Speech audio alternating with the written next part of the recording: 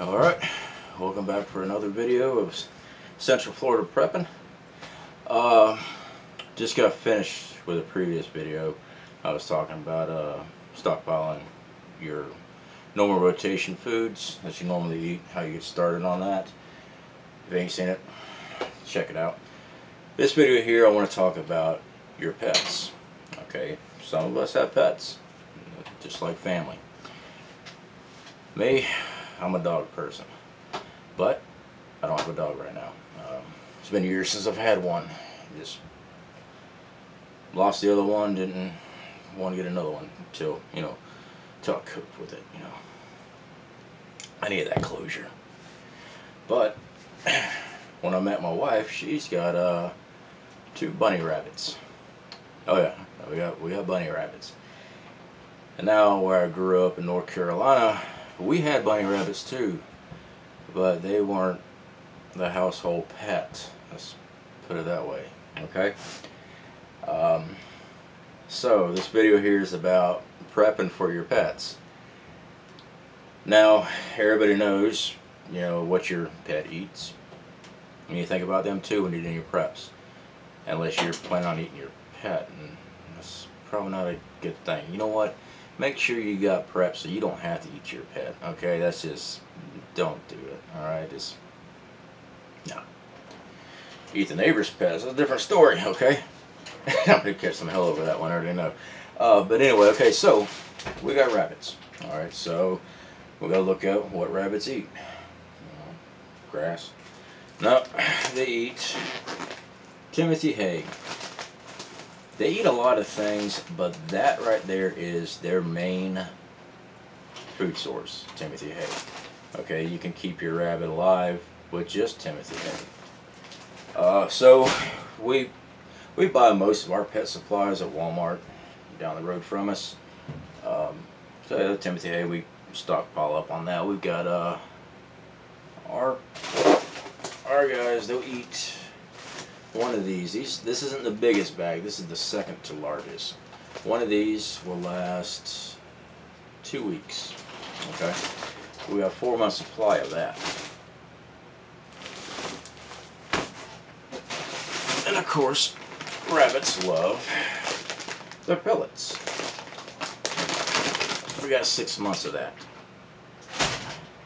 Now, pet feed is not the cheapest because they got the small packs and they got the bulk packs. Well, when you buy a bulk pack, you're gonna be paying a lot more. But they're your pets, okay? I mean, how much you love your pet? You want them around, right? With rabbits and the food section, you also gotta have bedding for their hutches. Unless you're just letting them run around and do whatever on the ground all the time. I mean, our rabbits, they run around the house. Okay, I'm not gonna say to lock them up. They're not meat rabbits. Let's put it that way. And before we get in the whole animal cruelty issue, well, I'm a country boy, all right. Sorry, not really. But so those are the basics we had to do for rabbits. Now, when Shtf happens, and it is a massive one, grid down, economy screwed, major depression, it's gonna happen. Alright, I've got 4 months supply of hay, 6 months supply of pellets. What am I gonna do after that?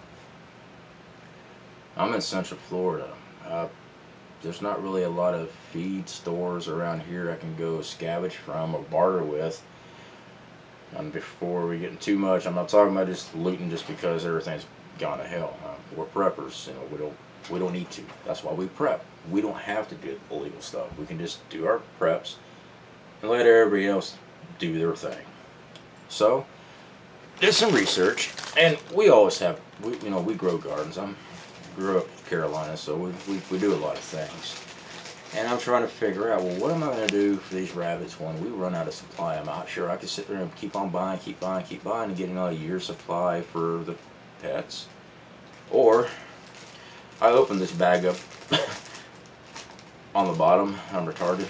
Okay, so I got to turn around this way. Timothy grass seeds. This was a pound. It cost me 13 bucks. Bought online. I actually went through Walmart.com, and they, you know, they got third party whatever, but got a hold of it. Yeah, the reason it's open is because we're already got hayseed in the ground. The main reason why it takes so long to grow, and I want to make sure that I'm already harvesting new hay when the stuff happens. So when this stock runs out, I'm not going to run out in our backyard where we're growing hay for the rabbits. That way they just constantly have a food supply. Sound like a good idea, right? Well, hay, along with a lot of other things here in Central Florida, is difficult to grow. We do not use fertilizers.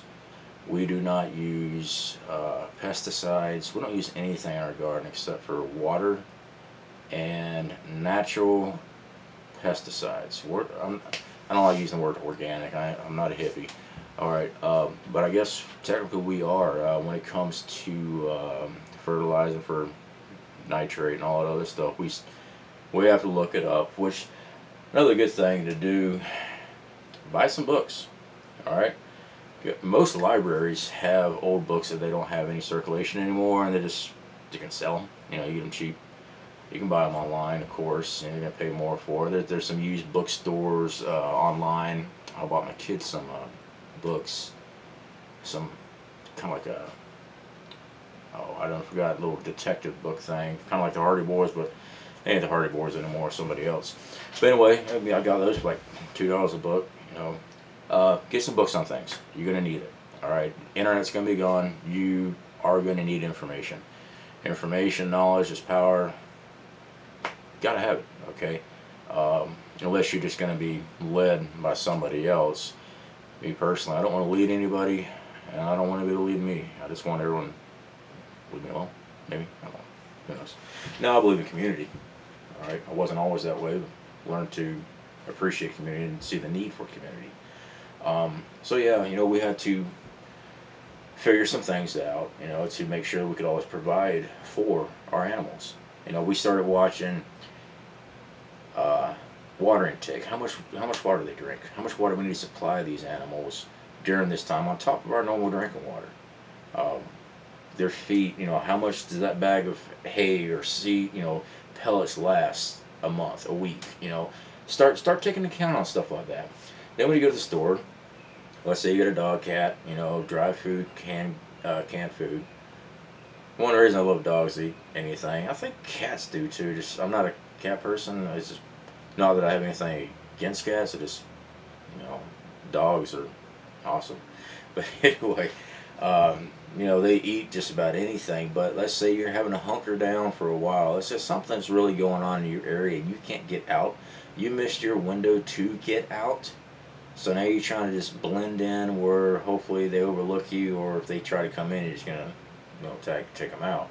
But let's say you're stuck somewhere. You got to hunker down, and you got to hunker down for a while. You want supplies for your pets. Dogs, cats, you know, birds, whatever. Start buying a little extra there. Okay? I know, it'd be nice if we could all just go up. If prepping was cheap and easy, well, prepping's easy. But if prepping was cheap, everybody would be doing it. Okay? Well, anybody with a brain would be doing it. Okay? They know that they are not always going to be took care of. Society can't. It can't function that way. It's designed to collapse. I mean, it's going to run out of money. You can't keep taking care of everybody and expect the taxpayer to support it. Eventually, there's going to be an issue where there's just no money to do it. Plain out simple. The way I look at it, anyway. So instead of being worried about it, we took steps to make sure we don't have to worry about it. And that's what people with pets need to do too. Dog, cats, whatever. So buy an extra bag of dry food for them. It lasts. Buy an extra, you know, some cans of you know, dog food, the wet food and all that stuff, and put it in a rotational stock like your food stock. We do the same thing with the rabbits, the hay, and their pellets. we'll buy it and we'll open up a bag, use it. Well, when it's used up, we'll go get another bag, pull it out of the stock, and go buy one to replace it. Usually, though, we buy two to replace it because, you know, we're trying to expedite our prepping a lot more with everything that's been going on. And there's a lot of things going on. Maybe I'll do a video on my thoughts of what I'm seeing, what I'm hearing, and not from, you know, some being, but from other people, the news feeds besides our mainstream news feed. I call it underground news. You know, that's what they're being treated like, and they will provide the documentation so I can look at it and see it myself. So buy extra foods. As far as what pet to have during the end all be all that good stuff, whatever, so your pet's your companion. Yeah, I know you can get, you know, guard dogs and stuff like that to help protect your property, protect your house. Nothing wrong with that. But we have pets for companionship, you know, and most people right now, that's what your pet's for. Okay, now if you got, you know, you're living rural life, whatever, or you know, there's nothing wrong with having guard animals at all. I mean, hell, one of her rabbits there, she calls him Dante. He's a big lug. He's if anything, he's a Cletus. But he sits there and thumps the floor with his rear feet every time he gets upset or spooked to hear something outside. And loud enough I can hear it in the back bedroom. Of course, I'm getting up. I'm thinking someone's coming in the house, and I'm coming in hot, and no, it's just him eyeballing me because he heard something. But, you know, we're in tune to our animals, our companions, and we know something was wrong, so, you know, we check it out. Not going to make a big ranting video on this thing, so basically I'm just saying, don't forget your pets during your preps. Okay, rotate their food, especially the canned goods. They definitely have an expiration date on them. Rotate them out like you do your normal food stocks. Okay, again, buy one can of food, or one, not just total. Buy one more can of food when you go buy his stuff. All right, or hers. You know, it's just the way I talk. I don't mean nothing by it.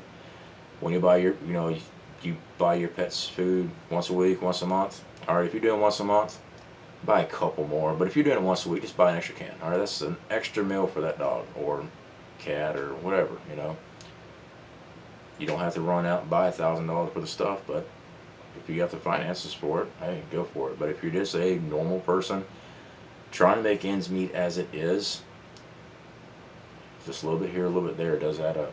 Okay. All right. See y'all later.